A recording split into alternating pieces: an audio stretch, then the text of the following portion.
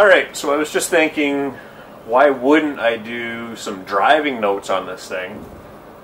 Well, I've got you. So, I'm just going to head down the road and give you an idea of what it's like to drive the NV3500 High-Roof. So a couple things to note. There are different options as far as trimming these guys out. So this has the bare exposed floor as well as the walls. You can get this vehicle with a cushioned floor, similar to, you know, a carpet with underlay, but it's obviously a tougher material. You can also get it with some wall wraps as well. So I mention those because those two things, of course, will make a big difference as far as noise coming through. I can't tell you what it's going to sound like, but we're going to find out. So I'm just going to wait for a nice break in the traffic here and hit the road. Lots of space up front, I can tell you that so far.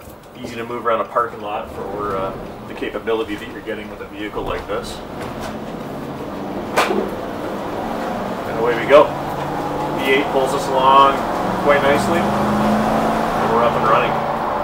Of course, there's oodles of torque with this engine as well, so loaded up with tools, equipment, parcels, you're not going to feel an appreciable difference compared to what I just did there, and it took off very well for what it is. Not a sports car, this is a pure utility vehicle. Come on in to Bay West Nissan and check one out.